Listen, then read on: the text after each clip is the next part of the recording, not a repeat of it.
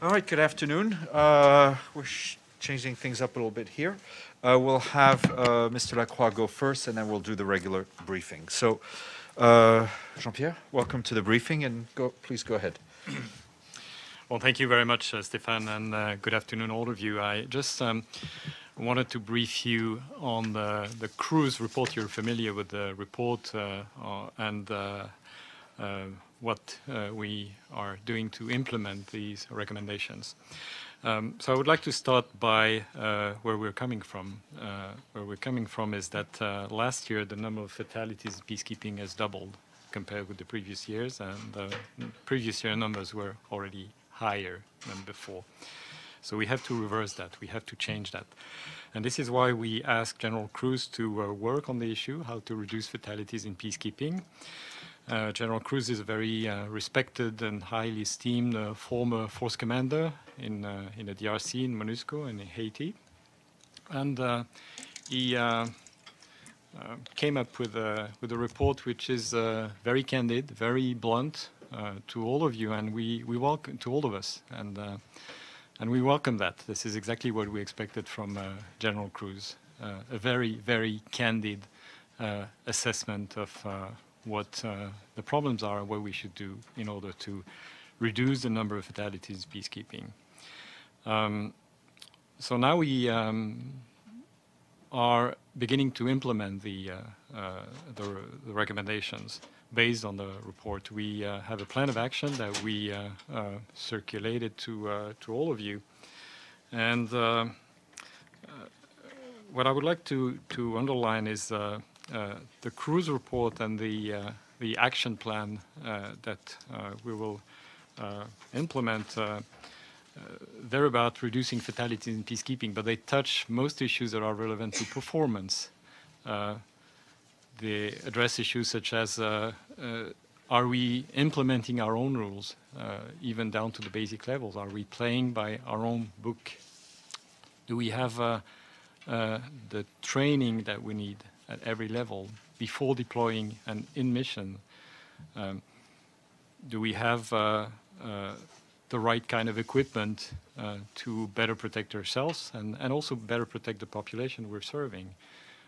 Do we have the right mindset? Do we understand fully what our robust mandates mean, and are we ready to fully implement these mandates at all levels in our mission and here at HQ?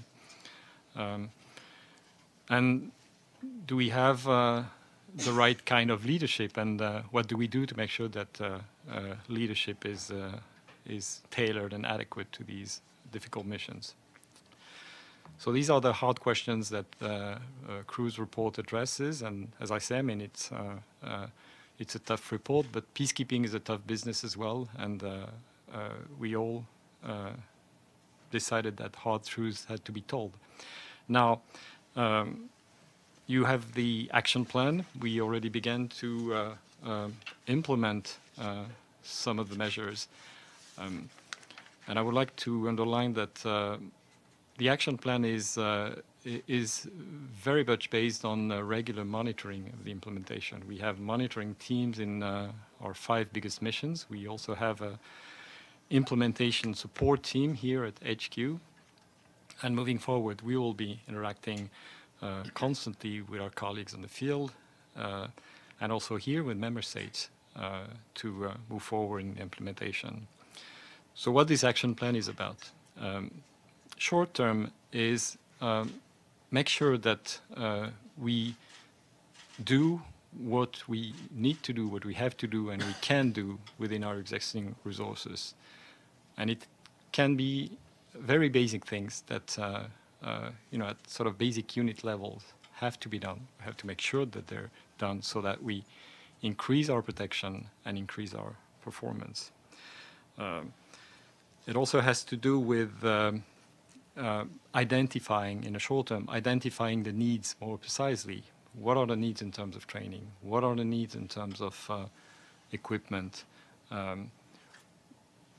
How are we doing right in terms of pre-deployment visits? In other words, are we good enough in terms of assessing the units that will be deployed and and whether they're up to standards or not.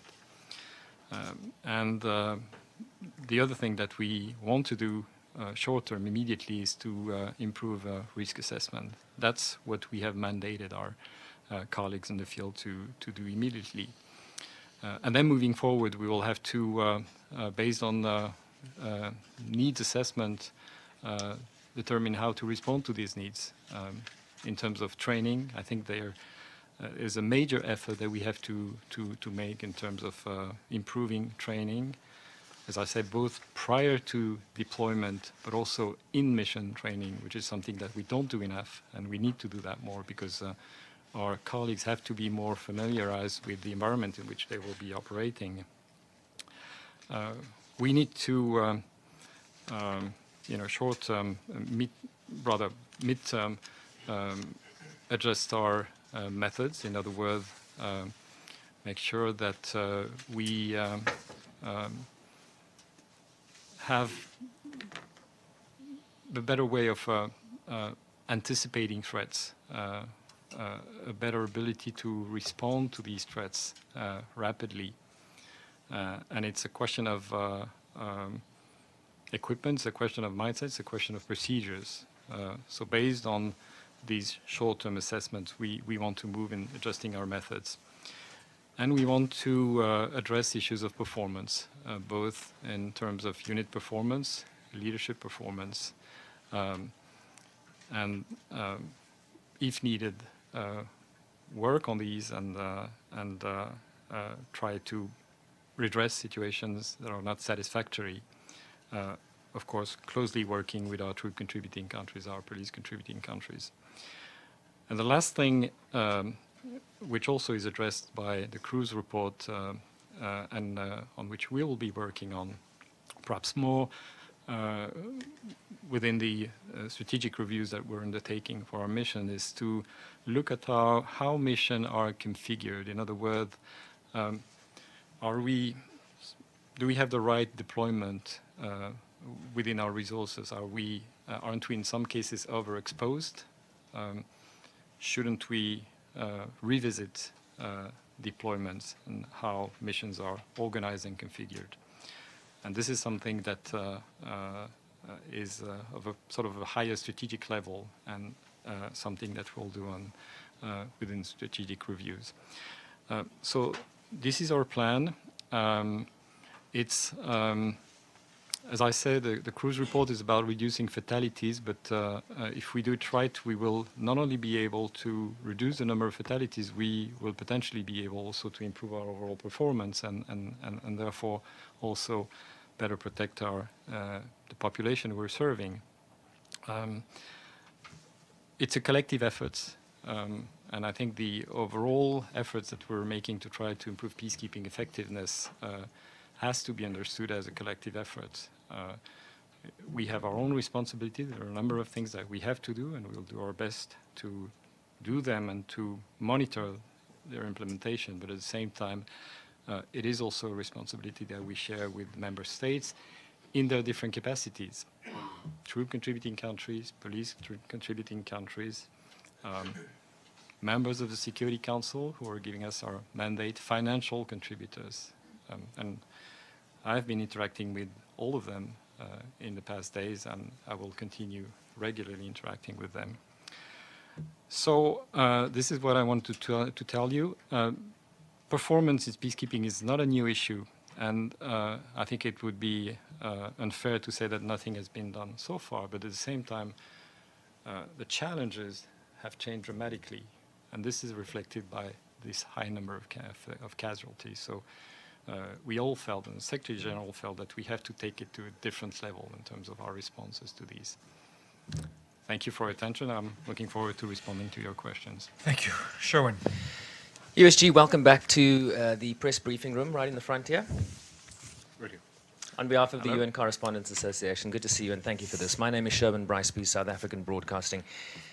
The sense I get from this report is that the posture of peacekeeping needs to change, right? Better training, better readiness, better political will, better equipment, better intelligence, better procedures. What's to stop us from saying that peacekeeping essentially needs to become a massive force intervention brigade, similar to what we have in the DRC? I mean, are we crossing the line here in terms of being, if you want peacekeeping to be more proactive, is the very nature of peacekeeping then under change?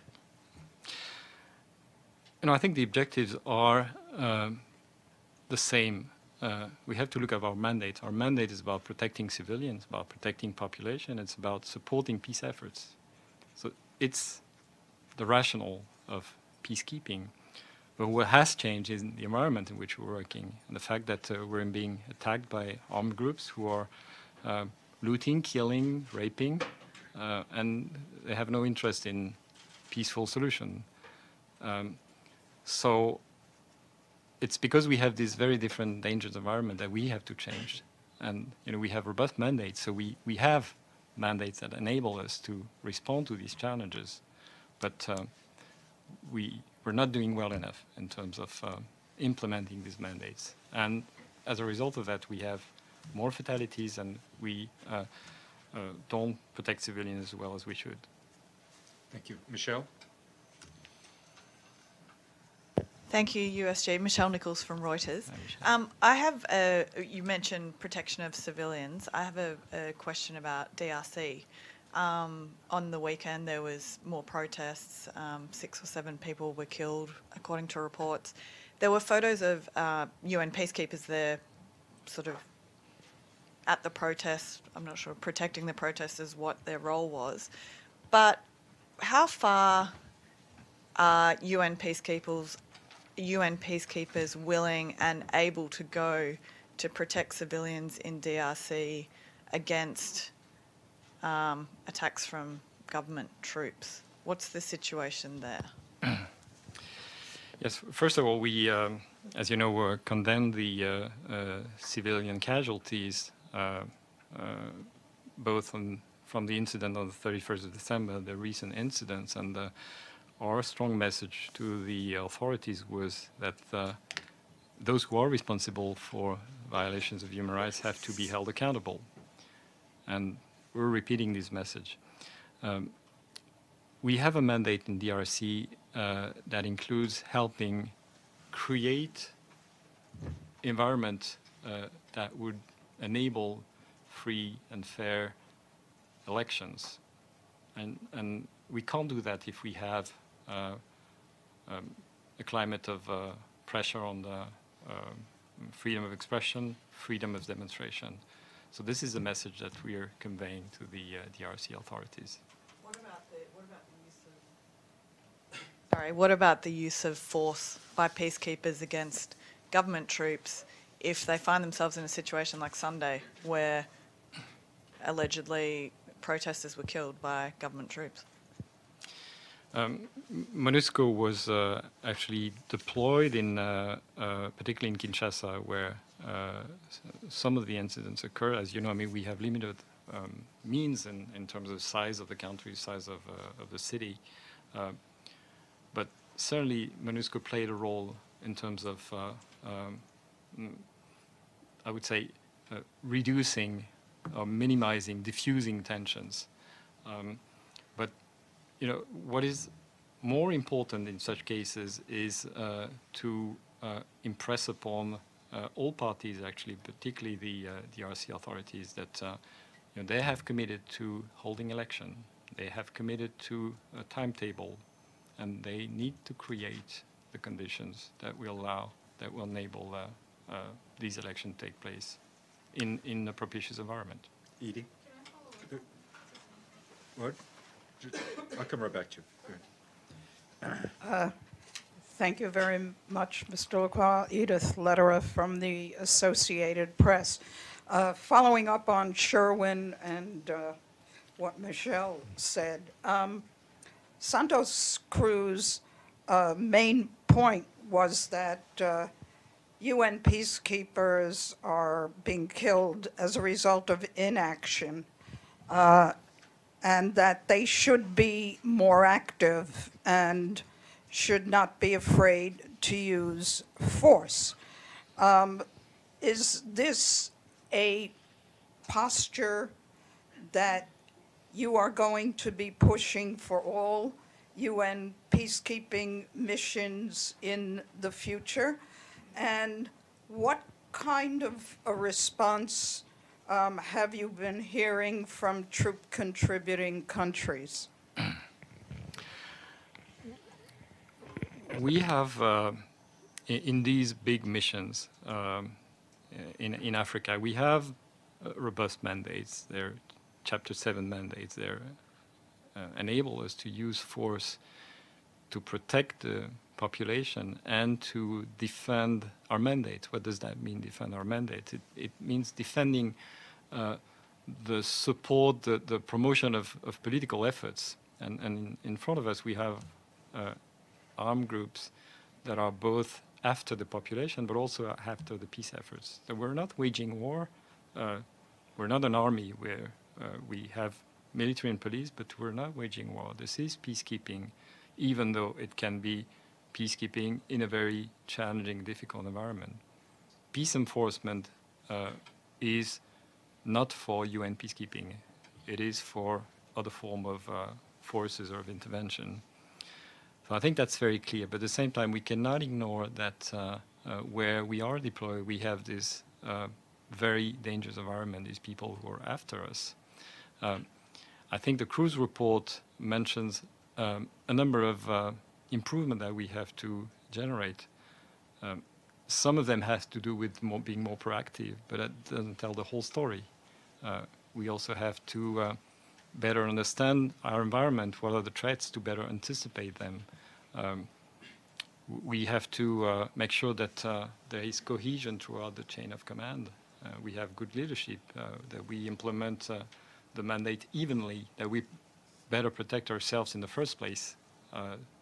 So there is a combination of measures, but I think what the Cruz Report says is if we want to perform well in peacekeeping in this new environment, then there are a number of things that on which we have to work on. And what about the reaction from troop contributing countries? Yeah, I spoke to troop contributing countries and also to the group of member states who are involved in issue related to peacekeeping, the so-called C34 for those of you who know what this acronym means, and also to members of the Security Council. And I think the reaction has been positive. I think everybody understands that we cannot go on having such a high number of fatalities. It's just impossible. We have a responsibility to do everything so that our colleagues will be protected. And we share that responsibility with our troop contributing country and police contributing country. So I felt that there was a willingness to engage, a willingness to work collaboratively with us to make that happen. You know, the other thing that I would like to say is it's not us and them, TCC, troop contributing country and police contributing countries. You know, if a unit is not performing somewhere, if a commander is not performing, ultimately it's our responsibility.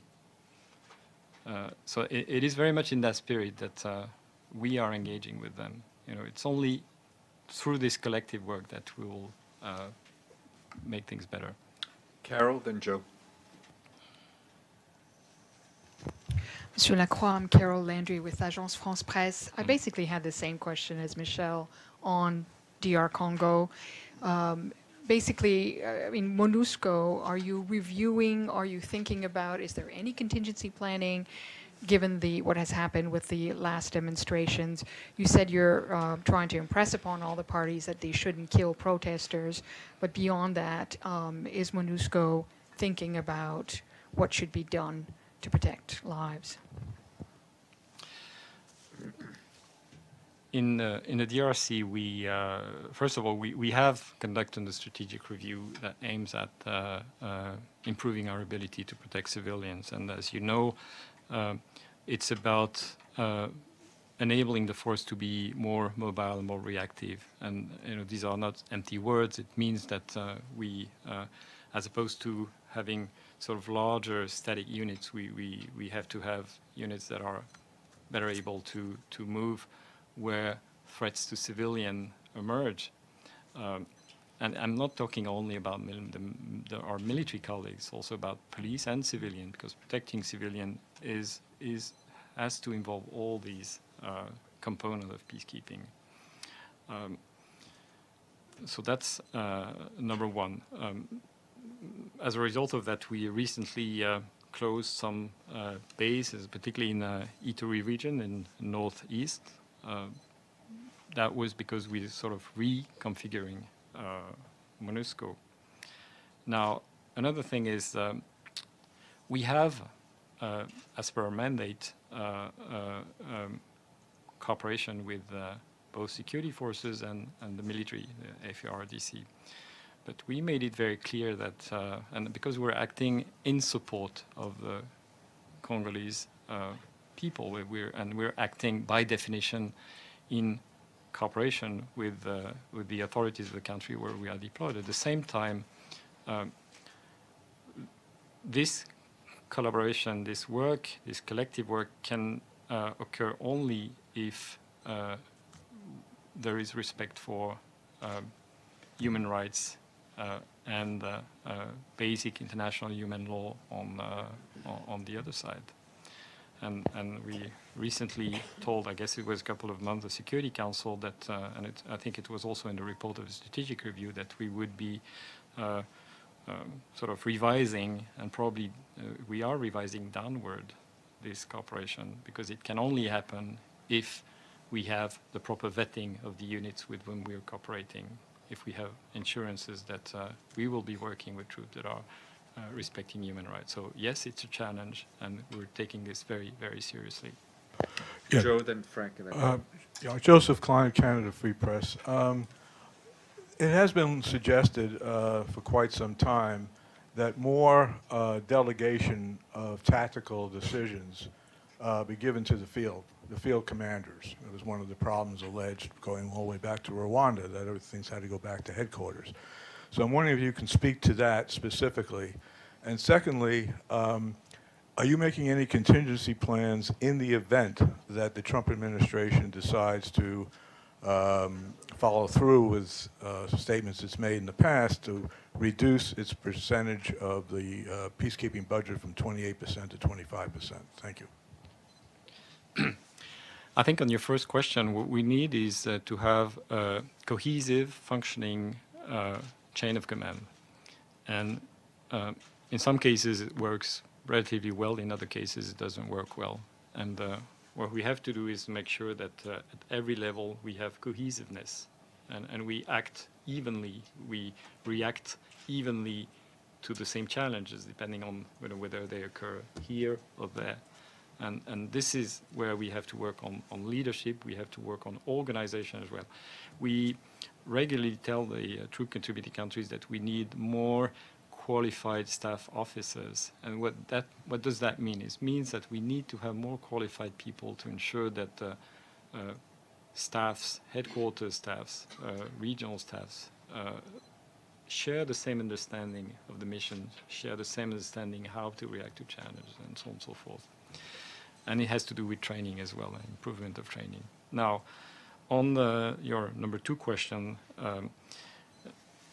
we take very seriously our responsibility to use our resources as effectively as possible. And there are a number of initiatives that were taken, by the way, on one of them, which is about air assets. I don't know exactly the figures, but we have been reaching beyond our objectives in terms of saving on the use of air assets.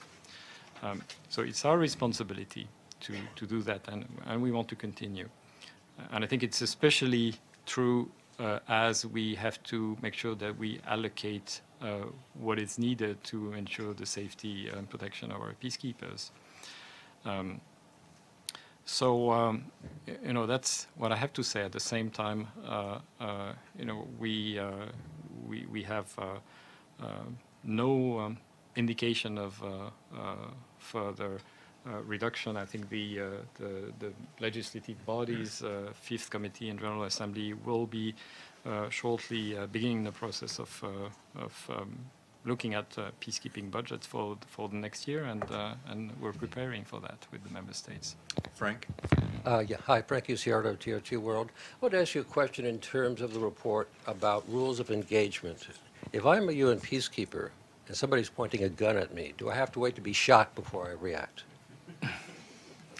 No, we have, I mean, I don't want to speak generally because they are obviously differ depending on what peacekeeping operation you're looking at, but essentially in those peacekeeping operations with robust mandates, which is the case in our five biggest operations, we do have rules of engagement that allow our peacekeepers to defend themselves. That's very clear, and certainly facing such an immediate threat as the one you described. And they do enable our peacekeepers to take some proactive actions. And again, if we want to protect ourselves, if we want to protect the population, then it's also about being proactive. Wait, well, you're talking about that, but I'm saying, does a peacekeeper have to wait to be shot at first before they react? No. If somebody points a gun at them, are they allowed to shoot them before they are shot? Yeah. Is it a yes or no question? Yeah. It's, and the answer is yes. Sure. Matthew and Mr. Santos. Sure. Thanks a lot. Matthew Lee, Intercity Press, on behalf of the Free UN Coalition for Access. Thanks for the briefing, and hopefully you can do stakeouts sometimes in the future when you brief the Council. It'd be helpful to get as news is happening. I wanted to ask you about one of the proposed projects in the report about equipment, about night vision goggles, and it also talked about equipment to stop IEDs. And I'd heard, for example, in the Mali mission, that there's big disparities in what equipment different contingents have. That the Europeans, for example, deploy with goggles, drones, a variety of self-protective equipment that is not available to the others that are there. And I'm wondering, as head of DPKO, do you think that's acceptable? Is there some way to sort of not necessarily bring down the level of security of the European troops, but to somehow bring up what's being done to bring up the level of security of the troops there? And in terms of human rights vetting, I wanted to know, just as one example, there's more than 1,000 Cameroonian peacekeepers that you have, and I'm sure many of them are perfectly vetted and fine. But in the last year, there have been attacks in the Anglophone areas of burning down of whole towns. I mean, the last weekend, an entire town was burned down by the Cameroonian army. And I'm just wondering, what's the speed with which DPKO figures out which units are involved in what seem to be human rights abuses and ensures that they're not deployed, to spread these activities to, for example, the CAR? Thanks a lot. Yeah, I mean, thank you. When it comes to equipment, I mean, first of all, we absolutely need to have all our contingent equipped, particularly with these kind of life-saving equipment. And this is something on which we're already working a lot. In Mali, we have a great cooperation with UNMAS. And working with UNMAS, we have managed to reduce significantly the fatal incidents resulting from IEDs. And it has to do with equipment, but it doesn't have to do only with equipment. It has to do very much also with how it is being used. In other words, you can have a very good vehicle and device to blow up mines, before they blow you out. But at the same time, you have to use it properly. You have to make sure that if you have I'm sorry, I'm going into the details just for you to understand. Well, if we have an armored car, APCs, you have to be in it and not on it, and you have to have your safety belt and your helmet. And if you do that, then the chances that you will be killed as a result of the mine is much lower. And we saw that recently. We had a number of mine incidents in Mali over the last couple of weeks. And fortunately, we only had 2 light injuries. I mentioned that to the Security Council the other day. So these mitigating measures, together with making sure that contingents have the right equipment, can really save lives. Now, in terms of the vetting procedures, this is something that we take very seriously, and I think we vet like 8,000 people a month. We're happy to give you the exact figure, but that's how much it is. And there are certain countries with human rights issues or issues in the past where we have special attention. It takes more time, so we factor that in when we are potentially about to deploy contingents from these countries. At the same time, we want to make sure that whenever we deploy a contingent, they have the proper vetting. And if it takes extra work, sort of more detailed work on specific units or on specific countries, then we do it. Just one follow-up on that, on the vetting, because I'd heard, for example, Sri Lanka seems to be a country that had some issues in the past, and they're now participating in peacekeeping. But I'd heard basically that it was one person in Geneva trying to see whether those who were being deployed were on the units that took action in northern Sri Lanka, and it didn't seem to be many people there didn't feel that that's a big enough vetting. I mean, just in terms of staffing, how big is the staffing, and do you need more? Thanks. Yeah, well, I don't know, frankly, what's the staffing in Geneva or GHR. What I do know is that in that particular case, that the vetting takes much more time than it usually takes. So we're doing it. Maybe we could do it more rapidly if we had more staff. I agree with this, but we want to make sure again that in the end those units that will be deployed will have be vetted properly. Mr. Sato, then Luke. Thank you, Stefan. Fumitaka Sato from NHK. I have two questions. And one is the last year there was a Vancouver Declaration at Canada. If you have any update on the progress in terms of the especially preventing the children from the soldiers in the mission. And one more question is about Japan. Japan is still the major contributor to the PKO. And besides the budget, do you have any specific expectation to Japanese contribution to PKO? Thank you. We on Vancouver, there was a statement Vancouver, and particularly on the children in armed conflict and child soldiers. And this is something on which many of our operations have been working for quite some time through reintegration programs, to disarmament programs. And there are places like Central African Republic, or DRC, where it really is a major element in our efforts. So we definitely welcome the statement in Vancouver, because it's sort of re-energizing, provided a new momentum to these efforts. And in addition to that, the Vancouver meeting, which is a meeting where Ministers of Defense meet about peacekeeping, was very useful. These meetings are very useful. We are getting more pledges, which are really helpful to fill our gaps. At the same time, I think the time has come as well to take a second look on what exactly we're getting in terms of pledges, and to what extent they enable us to fill the gap, and to what extent also the countries that are pledging units or troops are ready to go to the most dangerous places. So I'm putting this issue very frankly on the table. As far as Japan is concerned, I think I mentioned challenges like training, like pre-deployment control or visit, however we call them. I think we have a major effort to make there. We obviously don't have, and the Cruz Report is very eloquent about that, we don't have enough in-mission training. We don't do enough in terms of making our colleagues familiar with their environment. We probably have to improve also the way troop contributing countries, police contributing countries train their troop at home. And sometime, let's face it, that would include not only peacekeeping training, but just military training. So we have to work on that. And as you probably know, these efforts are largely, the training efforts are largely funded by extra voluntary funding, essentially. Over the last 5 years, our budget for training has been divided by 2, and our training needs have been skyrocketing. If we want to do right what we are planning to do, then we will need the support of countries like Japan. And I had a meeting with one of the high officials in Japan, Prime Minister's office yesterday. We discussed that.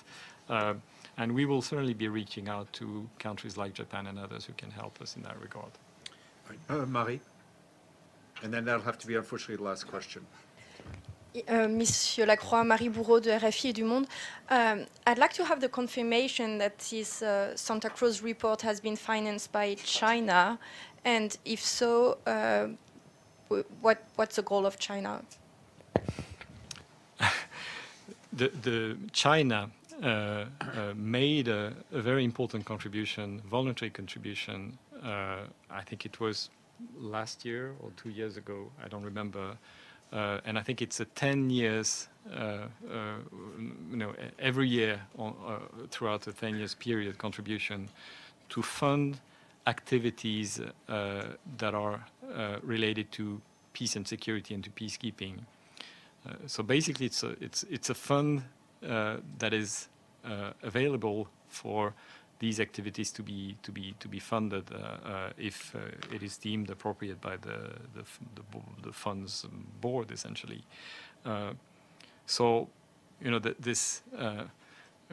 when we took the initiative of the Cruz Report, then we needed to fund Cruz's travel to the field and his colleague as well. And that fund was basically happily provided us with the resources. That's basically, I should also make it clear that moving forward, we will need more colleagues to go to the field and make sure that we monitor the implementation, and we will also need some support on this. I just want to add that today, we will circulate a brief note about a report that we, as a resulted from an investigation that we initiated on a number of incidents related to protection of civilians in the Central African Republic. There was a couple of incidents that occurred essentially between May and July in the Central African Republic, resulted in the deaths of civilians, and we wanted to know how we had performed. We asked former Force Commander General Musu to make that investigation. He came with a report, and we are now working on how to implement a recommendation, and you will receive a note on this report later today. I think it's important to link what we're doing on the Cruz Report and these kind of investigations. Basically, what we want to do is, whenever we think that we need to properly investigate cases where we don't think performance in terms of protection civilian has been perfect, then we do investigate. We do take the initiative of these investigations. And most often, the recommendations that come as a result of these reports are very similar to what we're seeing in the Cruz Report, because they have to do with performance, have to do with preparedness, understanding the mandate. I mean, all the things that I mentioned about the Cruz Report. So I just wanted to flag that as well. I'm sorry, the Undersecretary General has to go. He's got an appointment 10 minutes ago. Thank you, but Steph. you promise you'll be back. Yeah, thank you very much. Thank you. Bye.